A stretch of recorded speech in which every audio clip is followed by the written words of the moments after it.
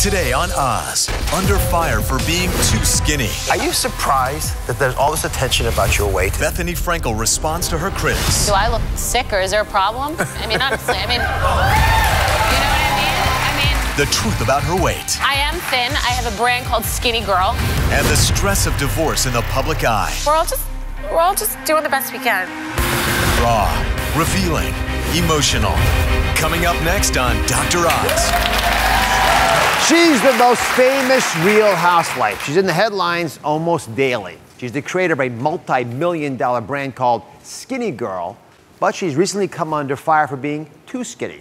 Today, Bethenny Frankel is revealing all. Please give her a hand from the truth about her weight to the stress of divorce in the public eye and how she's managed to make it through the controversy and bounce back stronger than ever. Please welcome Bethenny Frankel.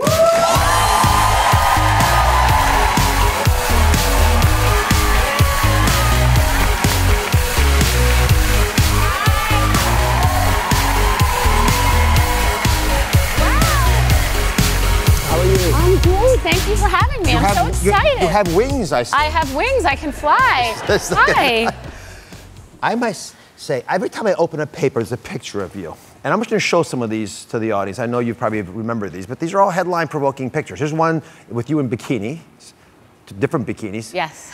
From those to the Pajama Gate image. Pajama Gate. With you and your 4-year-old daughter's outfit. I would have put some makeup on and cleaned up my room had I known that would have been such a big deal. Are you surprised that there's all this attention about your weight and that they just won't go away? I mean, don't most people in the public eye get all this kind of heat? I don't know if I'm surprised by it. I'm surprised by the things that people choose to really focus on. That's what it is. So the pajamas and, yeah, weight is like breastfeeding in that it's one of those fiery topics that the minute someone starts talking about it, people get really crazy about it. People are very invested in how much you weigh and what you eat, and she didn't really eat that, and it's really amazing the amount of conversation that can surround it. I mean, I've had nutritionists, experts just tell everybody what I must weigh, which is kind of why I got on a scale recently on a show, because I just felt like people irresponsibly put things out there and then the world sees it. I mean, I'm standing here with all of you guys. I mean, do I look sick or is there a problem? Like, I mean, honestly, I mean, you know what I mean? I am thin. I have a brand called Skinny Girl, so it's not some big mystery. Why'd you call it Skinny Girl? I called it, I didn't really put that much thought into it. I don't put as much thought as everyone thinks into all these business ideas. I go with my gut instinct. When I saw what the drink was, I said, you know what, that's a Skinny Girl's margarita. It initially had an S on the end.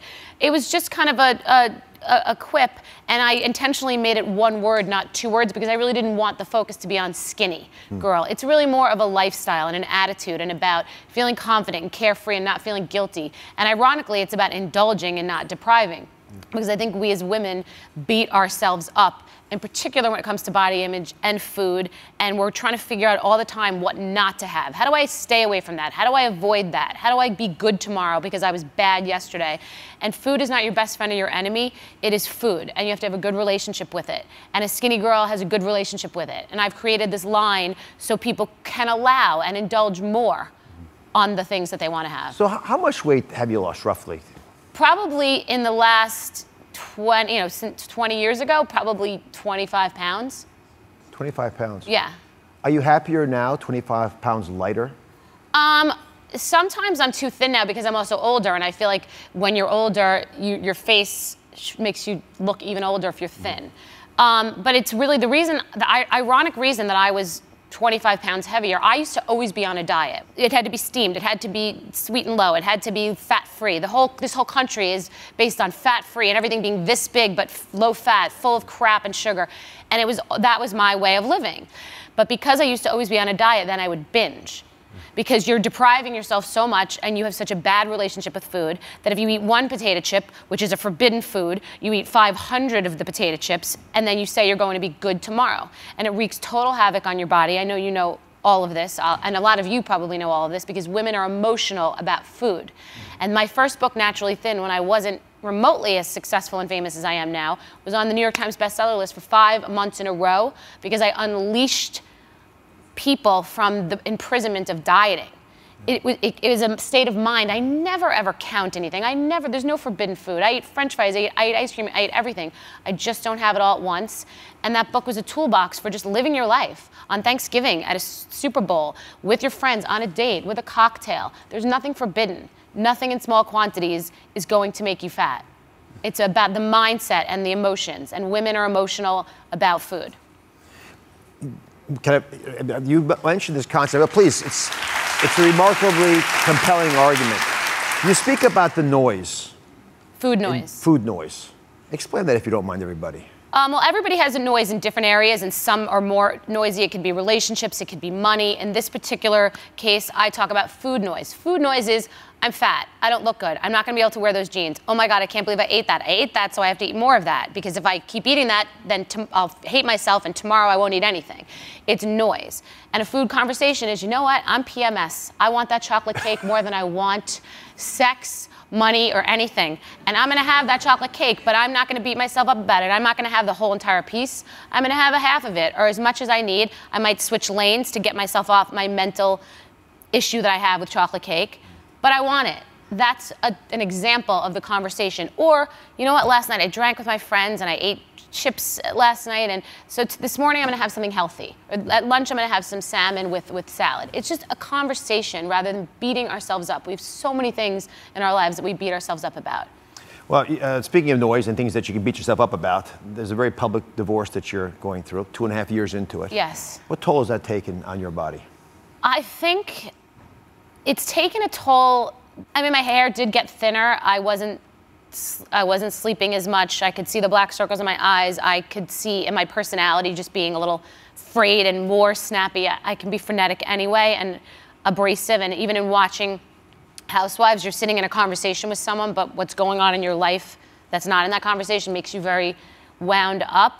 I believe what people say about stress being by far the worst thing, worse than anything, worse than probably anything you could put in your body or do to yourself. So how do you cope with the stress? I mean, truthfully, trying to sleep, snuggling with your pets and your kids, just like love, you know, being around your friends, laughing. But at that pre-dawn moment when you wake up and you're all by yourself in bed, what do you tell yourself?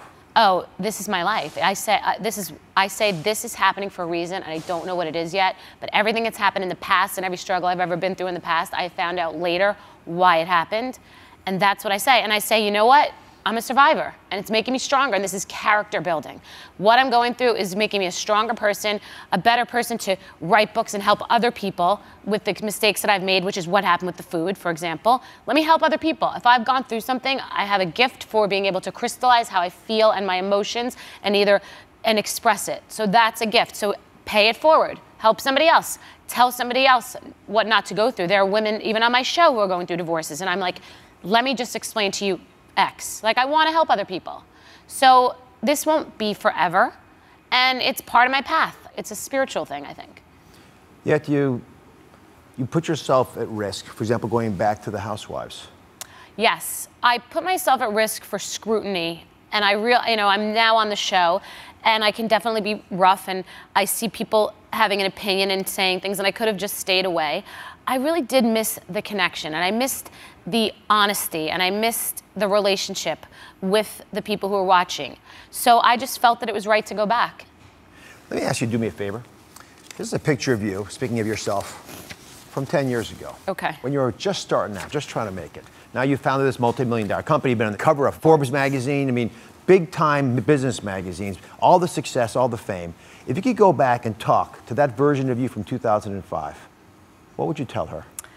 I would tell her, you don't need to know what it all is going to be. It doesn't all have to be wrapped up in a perfect box. You don't need to know. But I would tell myself that now. You can't be who you're not in many ways. I would say, really, really enjoy the ride. Like, really enjoy it, because the thing is, I'm looking at this girl, and her struggles were real then too. I was living in my apartment. I was broke. I didn't know what was going to happen to me. Am I ever going to meet someone? Am I ever going to have a kid? And I would say the same thing I would say to myself now. Don't beat yourself up, but I would still do it.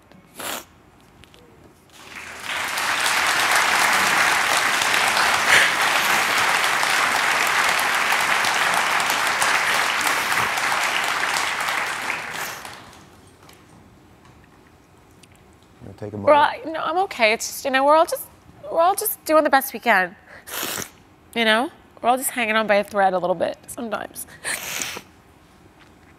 And I have an amazing, beautiful daughter, and that's changed everything, It's just like, that's the only thing that really matters in all of this, Everybody in this room is probably working like a dog, trying to figure it out, stressing out over their credit cards, but it's for their kids, It's like you just want to give your kids a better life than you had.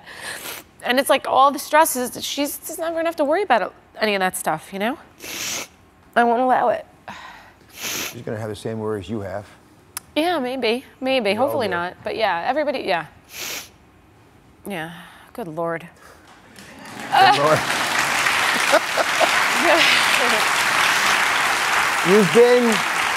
You're like a relative to everybody here because they've seen you close and up front. Yes. For a decade. Well, I love that you're back in the dating scene. She's written an absolutely fabulous book. And she says, by the way, that she's absolutely terrible at love. In fact, the book's title is I Suck at Relationships So You Don't Have To, which I think is... What is the biggest relationship lessons you learned through all of this? I think that women in particular don't go with their gut, and that we were given a woman's intuition. And the beginning of a relationship or meeting someone, you have all these signs and you have these feelings, you have a gut reaction that you'll never get again because you get clouded with what other people say. Oh, he's so amazing, we love him, he's a doctor. He's rich. It's not my fault. He's rich, or he loves you so much, you're not gonna find somebody else like that. And I think that the noise gets involved rather than just going with your gut. I think we use our head and our heart, and we don't just say, you know what, this isn't right. I feel something that feels off. That's my gut, and I'm cutting my losses. And that's the truth, which the truth sometimes hurts. And it doesn't have to be at the beginning of a relationship. You can be later in a relationship and you just know something's off, and you gotta be true to your gut. I love the list you put in here, the checklists to make sure you're flying safely in love. I adore your being open today. Thank you. This is a wonderful book. We're going to have all kinds of insights on it on DrOz.com. But check the book out because it's worth the investment. Thank you. You can also watch Bethenny answer our Oz 5 questions exclusively on DrOz.com. We'll be right back. Thank you.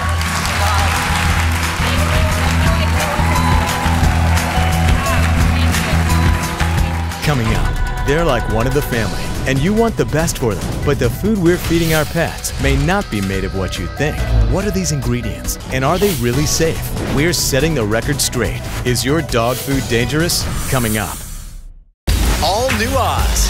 If you want a banging body like Beyonce, listen to this guy. Which is Beyonce's favorite of these? The 22-day revolution to get your body beach ready.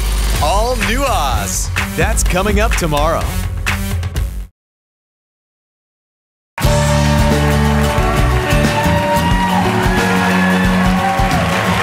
More than 161 million of you are pet owners. And if you're anything like me, your dog is a member of the family. But recent headlines are sparking fears about the food we are feeding our pets. Take a look.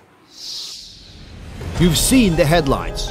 You've heard the news. A popular dog food made right here in the metro area is named in a class action lawsuit accused of killing thousands of pets. Dog owners across the country are in a panic over alarming reports that a popular brand of dry dog food may be poisoning their pets. The class action lawsuit filed in February alleges that thousands of dogs have been severely sickened, many suffering agonizing deaths from the food. The dog food contains propylene glycol, an FDA-approved additive that is also used as antifreeze, which the suit alleges may be poisoning the pets.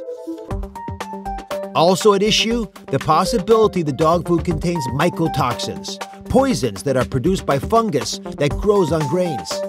Today, what you need to know to protect your pet from dangerous foods. So which foods are safe to feed our pets? Veterinarian Dr. Heather Lenzer is here to set the record straight. So I hear all these words.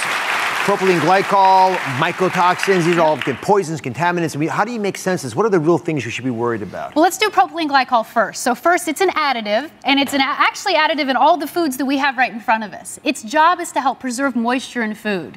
But in the amounts that are in this type of food and our dog's food, it's considered by the FDA to be safe. So although we see it on the label, it's not something to be concerned about. What about mycotoxins? Now that's completely different. Now mycotoxins are found in grains that are moldy. So either grains that have gotten too wet during the storage process or the harvesting process. And what can happen with that is if your dog accidentally eats some, these mycotoxins can cause liver damage and even can cause some cancers. So if I look at the label of the pet food that I get Rosie, my dog, am I going to be able to tell if they have, for example, mycotoxins in there? It's not like it's going to say that on there. It's not like, it's going to say contaminated with mycotoxins or salmonella or E. coli. You will get some good information, though. You'll understand how much to feed Rosie, what the true ingredients are. But as for actual safety, there's not necessarily anything you can do when it comes to reading to know for sure. So things like mold, which I understand now are natural contaminants, are the pet food companies doing enough, you think, to get this out of the food supply? Some people think they are and some people think they aren't. So the pet food companies have to report any sign of contamination to the FDA within 24 hours. But there's some people that think that that's not working very well. So there's actually 2 U.S. senators that wrote letters to the FDA just recently asking the FDA to up their game when it comes to monitoring for different contaminants. So in the meantime, let me put you through the mill here. I've got some questions from audience members. Eliza's joining us. She has Oscar, her dog. Hi. How old is Oscar?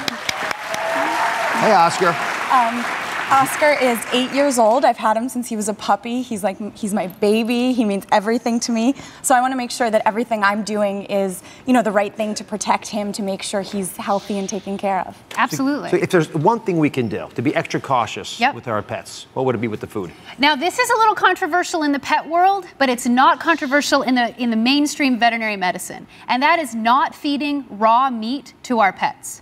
And the main reason is this meat can be contaminated. Not because there's anything wrong with it per se, but we could have salmonella, E. coli, and other different kinds of bacteria in this that not only can make the dog sick, but we can get sick too. Immunocompromised people, very young and very old people are at risk for picking up bacteria in that way. So if you're going to use packaged foods, how should we preserve them so we avoid those mycotoxins you spoke about earlier? Well, the big thing is making sure we don't accidentally create mold, because again, it's the mold that creates the toxin. So you want to store your food in a clean, dry place. Come on. How do you store your food, by the way? I mostly store it in a container on the ground by where I feed him, and I use a little scooper to dole it out. So you'd open this thing up regularly? Yeah. Leave it on the ground, you fold it over or something? Yeah, with a clip. With a clip? Yeah. All right, so I actually don't do that. I take it out of the bag and I pour it into a container. Right. Now, what should we both be doing? Well, ideally, you keep the food inside the container and drop it in an airtight bag. And the main reason to keep it in the bag is there's actually some protective coatings in that bag to help preserve freshness. Is that helpful? Right. Super helpful. We both learned. Exactly. All right, let me go to some pet owners in the audience. Come on over. Sure. Linda with us. So here's our first victim. What's the name of this attack dog? This is Nika, my rescue. Oh, you did? What's your first name? Denise. Hey, stand up, Denise. So what do you have to say? Nico did have a question about pet food. What's the question? He was wondering if it's beneficial to make our own as opposed to buying. So you're saying not to feed them raw food. What about making our own food for our pets? It's really tempting because, especially for people, it's much more healthier for us if we make our own food. But it can be really hard to formulate a homemade dog food yourself without guidance from your veterinarian or a veterinary nutritionist. What can end up happening is you could accidentally over or under supplement in areas like calcium and vitamin D and phosphorus, and your protein and fat ratios might be off as well. Dr. Langer was just spanking me about feeding Rosie off the table. Not literally. Yes, metaphorically. Yes. Thank you very much. We have one. How are you? Hi, how are you? My name's Jillian. Hi, Dylan. And what's your dog's name? This is Odie. What's Odie's question? Take it away, Odie. Well, I just wanted to know, what are some things that I could look for to see if he's having a bad reaction to the food? It's a great question. The first is gastrointestinal, so stomach and intestine signs, vomiting and diarrhea. And that can be with or without blood. The next is drinking more and urinating more. And the last would be a lot of excess weight gain or weight loss. So I think general rule of thumb for everybody is keep an eye on the behavior of your dog, just like us. When we don't feel well, we go see a doc. Same thing for the vets. Absolutely. Thank you very much. Yeah. We'll be right back. Thank you, Dr. Next, does the thought of eating vegetables turn you green? What if spinach tasted like ice cream or string beans were like fries? We're changing the way you think about eating vegetables. Tried and true techniques for making your greens taste like you're eating a treat. Next.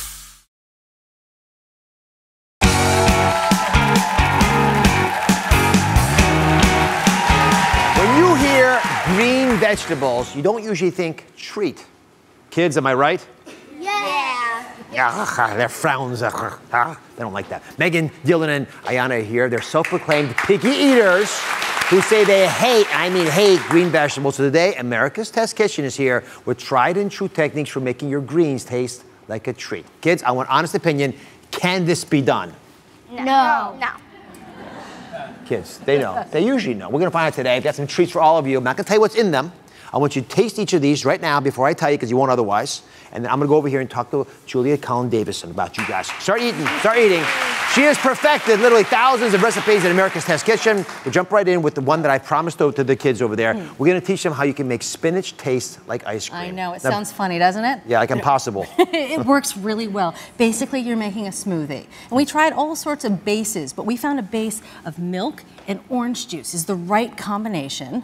And then you're gonna add a whole banana and a whole apple. And you can leave the peel on the apple because there's a lot of good fiber and vitamins in the peel. And you're gonna blend it all up with some ice, a little sweetener. We're gonna use natural sweeteners. We tried honey, but it made a honey smoothie. That's pure maple syrup. Just a tablespoon or so in the smoothie. You blend it all up. It looks like this. If you use frozen bananas and a frozen, lots of ice, obviously, you can get a nice firm texture like the ice cream, or you could have it be a little looser.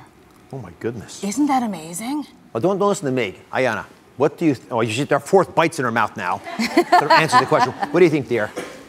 I think it was really good, and I really liked it. So was I okay on this one? Kids agree? Megan, everyone's on board? Dylan? Oh, look, mischievous. Dylan finished his already. Oh, no, there it is. Okay, hiding behind the green tree. All right, next up. I know kids like French fries, but unfortunately, it's one of the top foods for putting weight on. It's not very good for you for a lot of other reasons. So we're making green beans that taste like French fries. How is it even possible? We're gonna roast them. And I think when people think about green beans, they steam them. But roasting really brings out the browning, makes them a little crisp. And what happens is that it's like anti-aging for beans, because the starches, when they go into the oven, they turn into sugars, which makes them taste a bit sweeter. All you gotta do is a pound of beans, 1 tablespoon of olive oil, some salt and pepper on a foil-lined sheet, 450, about 20 minutes. So fast and simple. So fast. Dylan, this is your turn. What do you think? It's really good. Like good enough that you might actually ask for it? Yes. Yeah. Oh, they're easy to please. I thought they were going to be tough customers. They are tough customers. You're just pleasing them. All right. And finally, wait for it, everybody. Wait for it. We are making Brussels sprouts that taste as good as candy. Now, kids, I actually put your Brussels sprouts in a candy bowl on purpose. Think of them as little candy things in there. Go at them. Let me see what you guys think. Walk us through this. How'd you make them so sweet and delicious? Yeah, so we're going to use a brown and braise method. And this is good for really tough vegetables like Brussels sprouts, cauliflower, broccoli.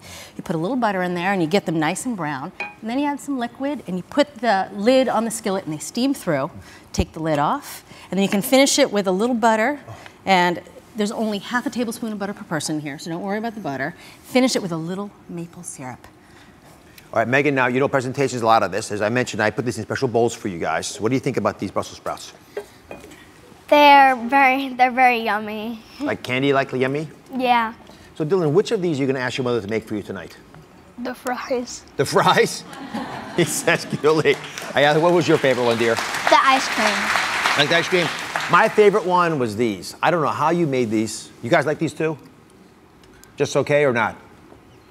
They're good. They're good, and their eyes tell you the story. These are really good. I want to thank you very much for making these. You can find all these recipes on DrOz.com. And for more of America's Test Kitchen recipes to make vegetables taste like treats, you can check out their new book, The Complete Vegetarian Cookbook. Be right back. Next, do you have health questions you're too embarrassed to ask your doctor? Are you Googling for answers and treatments instead? From spider veins to bikini lines, the most common questions get asked online. Fixes to your most mortifying skin problems. Next. All new Oz. If you want a banging body like Beyonce, listen to this guy. Which is Beyonce's favorite of these? The 22-day revolution to get your body beach ready. Plus, Best friends behaving badly. nasty habits I'm guilty. everyone should know about. That's coming up tomorrow on Dr. Oz.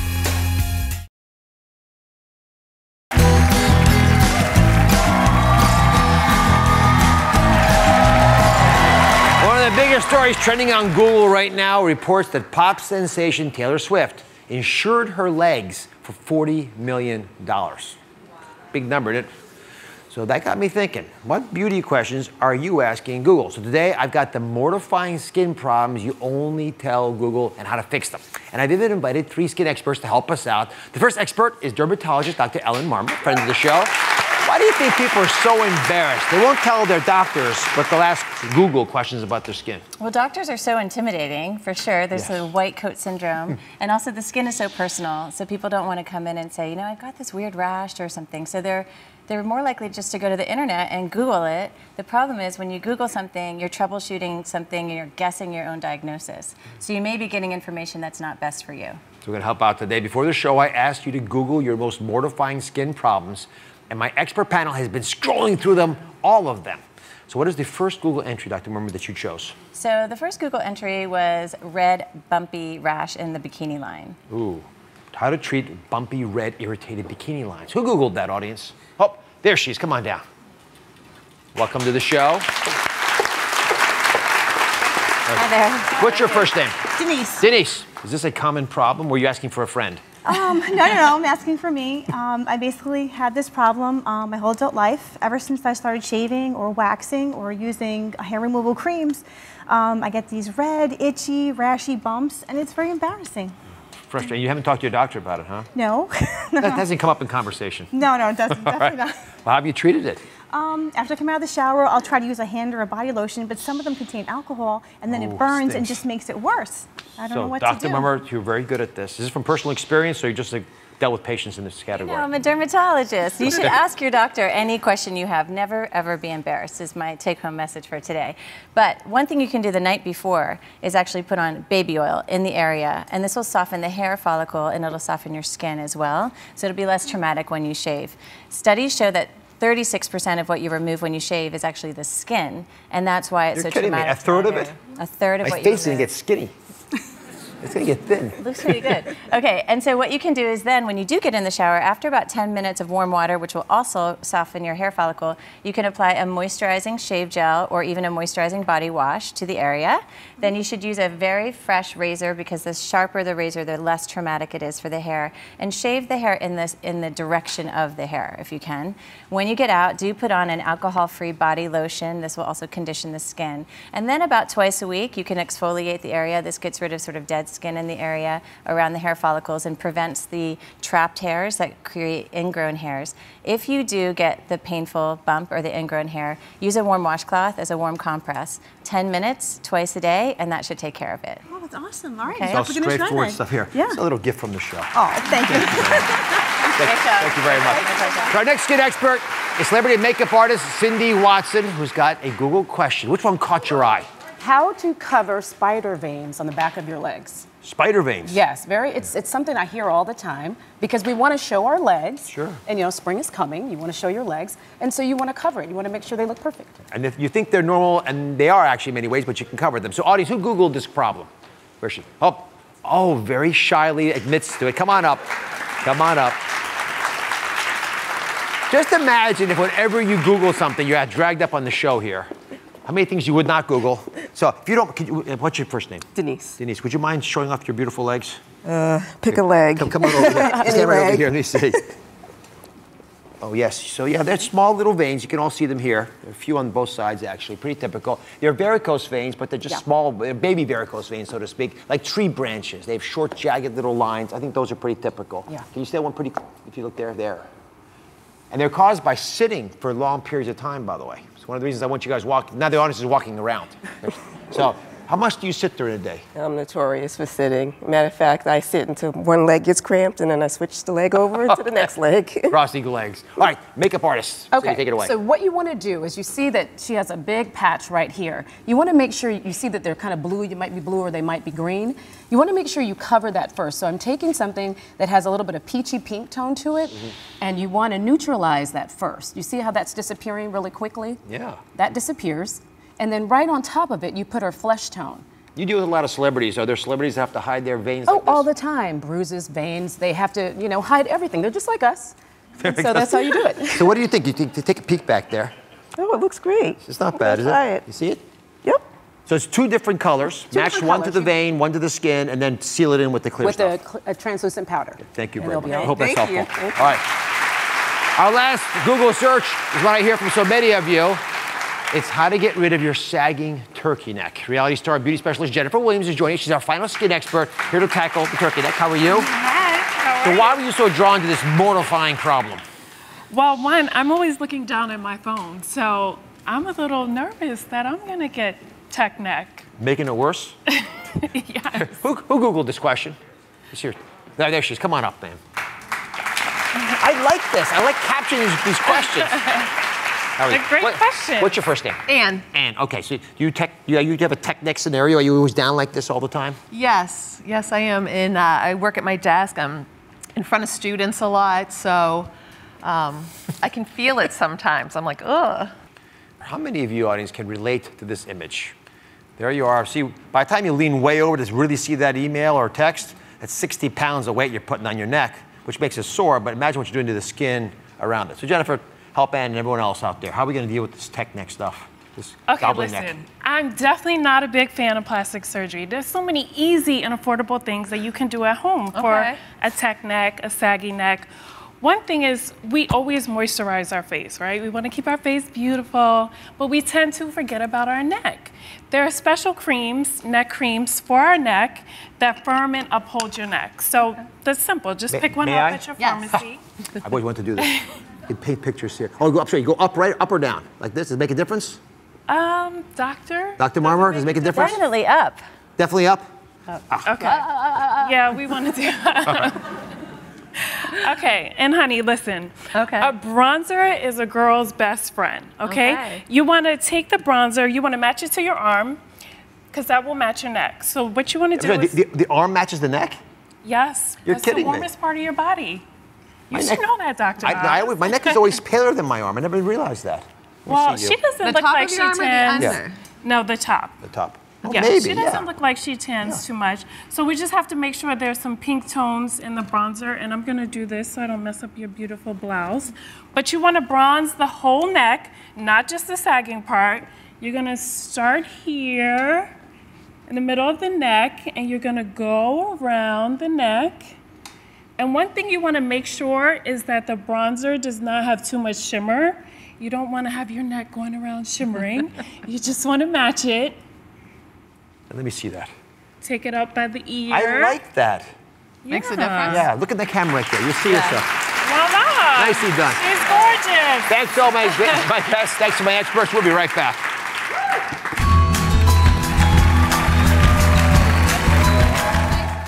Tell us, what's your favorite dry skin home remedy? I love cocoa butter. I put some on my face every morning and night. It really does a trick, and I truly believe it will fight wrinkles. I swear by it. Share your remedy on Facebook.com/Dr. Oz. Next, want to make a change in your fight against fat? Everyday habits may be the cause, and you don't even know it. Avoid the common mistakes that may be preventing you from losing weight. The 5 surprising things keeping you fat that you can change today. Coming up next.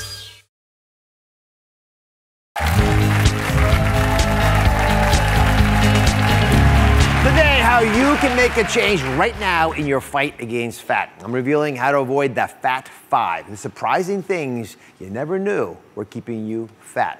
I sent some of my viewers on a Fat 5 hunt to see if they could guess what was keeping them fat. We're going to start with Victoria. I asked her to take a home video of how she actually serves her meals. Hi, Dr. Oz. My name is Victoria. Welcome to my kitchen. Come join me for dinner. I made some Oz-approved family-style dinner. This is my chicken, crock-pot chicken salsa with a big salad and some cilantro rice. I like to serve my family style. Bon appetit.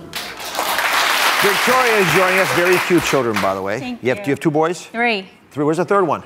My husband was holding him, I think. Oh, he's hiding. He's younger. So after seeing that video, what do you think the mistake was? And I'll give you a hint. It's not the food. The plate size, maybe? I don't know if the plates are too big, maybe, or... The plates were okay, from what I could tell, but there was a bigger problem. Audience, you guys know what it is?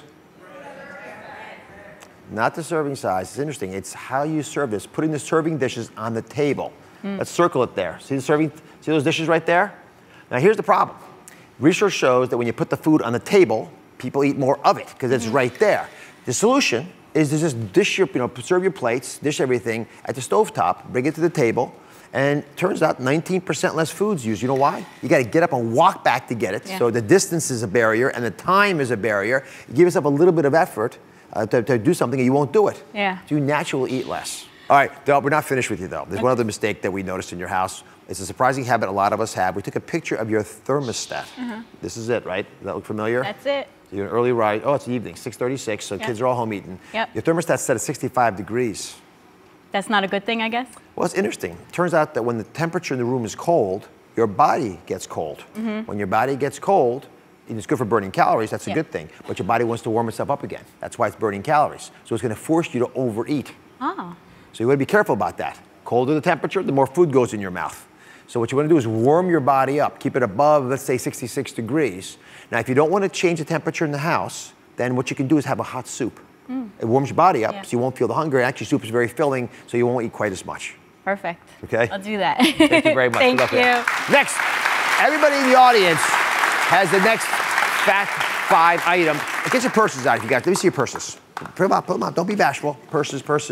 Get the purses out. Here, I'll pull you. I'm gonna be like that. You know, you go to the stadiums, they look in there. Let me just go on. Let's see what you got in here. All right, you got. This is a well-dressed woman. She's a lint roller in there. You hold that. Well, you got cream. I'm Happy Hand cream. Very sexy glasses, by the way. May I try them on? Go ahead. What do you guys think? You like that? But the culprit I see right here, like I would in everybody, it's your phone. It's your phone. You use this phone a lot? I use my phone all the time. Here, hop up with me. I'm going to talk a little bit about your phone. Everyone has a phone, right? Yeah. Just about everybody in the world does it right now. But here's the thing. There's a lot of good research on this. Using a smartphone is the new couch potato. You know, you're unfortunately on this phone using it about 5 hours a day, which is what the average person does. You're tweeting, you're texting, you're posting, you're shopping, and you're doing it mostly by sitting around in a sedentary position. So you're basically becoming a couch potato because of this. All those things would have required you to get up and move around. What do you do normally when you're on the phone? I'm texting my kid. I'm taking selfies. Talking to my mom. Talking to mom, that's a good thing. That's a valuable thing to do. Social media. All valuable. All those things I have no problems with. It's how you do it. Show me, sit in the chair for a second. How you normally position yourself when you're doing it? Just in a nice, comfortable position like that, right. Rarely do you do it standing, probably. Deep in thought. From now on, when you're using that phone, I want you to stand. We can all do this. If you just stand when using your smartphone, you're going to burn about 50 calories extra when you're doing it for that. Let's say you do stand for an hour. That's about 5 pounds a year just from standing for an hour using your phone. Wow. Listen, it's 5 hours on a smartphone. It's another 4 hours watching television. It's 9 hours. We're not doing anything. So it's worth spending a little effort. At least this you can change. Do a little calisthenics with the phone. All right, thank you. The next Fat 5 item is hiding in your fridge. Take a look. Hi, Dr. Oz. Ashley Koff here. The surprising thing in your refrigerator that may be making you fat, it's actually skim milk. It's a Fat 5 drink I bet you never considered. Fat helps to curb your hunger and prevent blood sugar spikes, so you actually want the fat in your milk. I know it may sound counterintuitive, but research has actually shown that higher fat dairy is associated with a lower risk of obesity.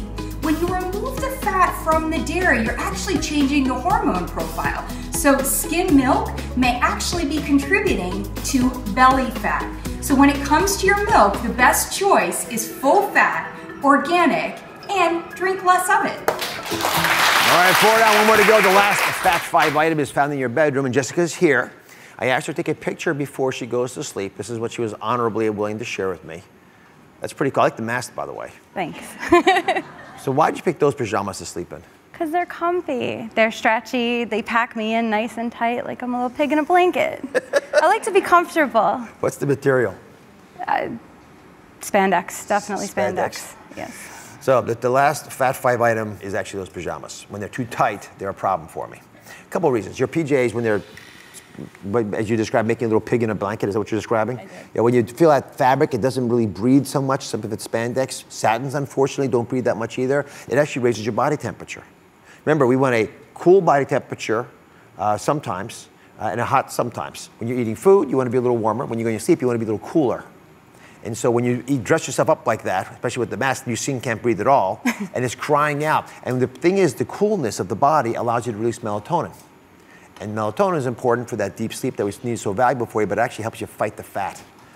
So loose pajamas, I suggest cotton as a material. Cotton. So you're not wrapped up quite nice, but it's still very comfortable, very elegant. Could you just give that a shot? I could do that. I like that outfit. Thank you very much. Learn more about the surprising things making you fat on DrOz.com. I'll be right back.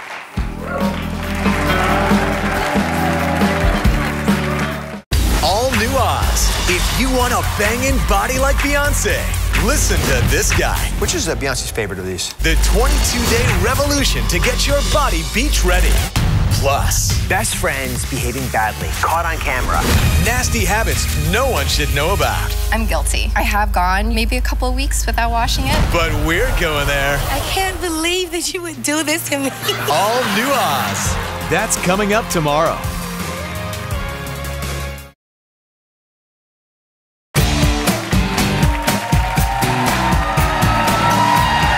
I want to share a video that went viral and helps redefine the true meaning of family. NASCAR driver Brian Scott shared wedding vows, not with his future wife, but with his future stepdaughter. It has over 6 million views on YouTube and has clearly touched a nation. Take a look. Brielle, can I tell you something? I promise to always hold your hand and skip with you down the street and bring comfort to your life.